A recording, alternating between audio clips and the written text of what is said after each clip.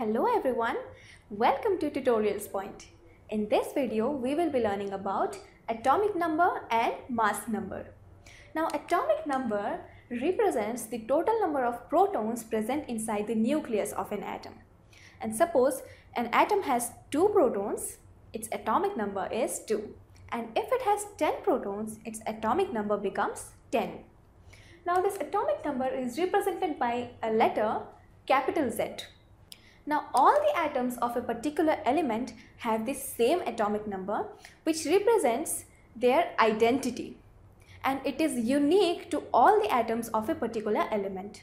Now, we know that a neutral atom has equal number of protons and electrons. So, for a neutral atom, this atomic number also denotes the number of electrons. For example, an oxygen atom has 8 protons, so its atomic number is 8.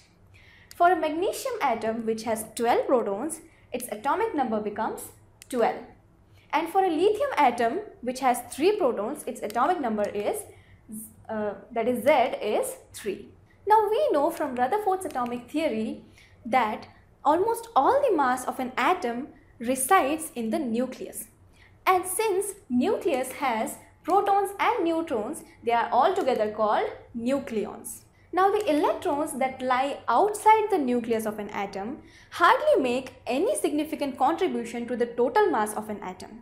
It is because the mass of an electron is very negligible as compared to the mass of the nucleons, that is protons and neutrons. That is the reason why we don't consider the mass of an electron when we go for the mass of the atom. Now, the mass number is therefore defined as the total number of nucleons present inside the nucleus of an atom. That is, it is the sum of the number of protons and the number of neutrons in an atom. The mass number is denoted by a letter capital A. Now, let us take some atoms and then find their mass numbers. For a carbon atom, we see that it has 6 protons and 6 neutrons, which add up to give it a mass number of 12. Similarly, for an oxygen atom, it has 8 protons and 8 neutrons. So, they together make 8 plus 8, that is 16, which is the mass number of an oxygen atom.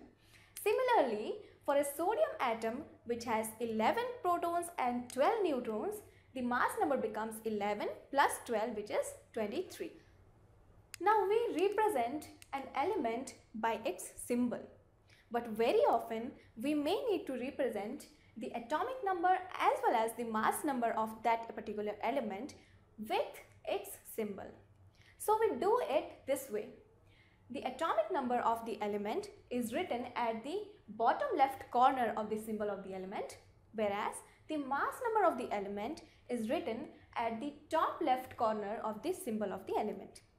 For example, a carbon atom is represented like this, that is C612. Since 6 is written at the bottom left corner, we say that 6 is the atomic number of carbon, and here since 12 is in the top left corner, 12 is the mass number of carbon.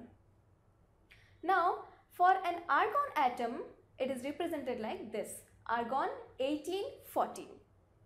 So, 18 is the atomic number and 40 is the mass number of an argon atom. And similarly, a nitrogen atom is represented like this, that is nitrogen N714, where 7 is the atomic number of nitrogen and 14 is the mass number of nitrogen. So, in this video, we have learned the atomic number is the total number of protons present inside an atom, and the mass number represents the total number of nucleons, that is the sum of the number of protons and neutrons inside an atom.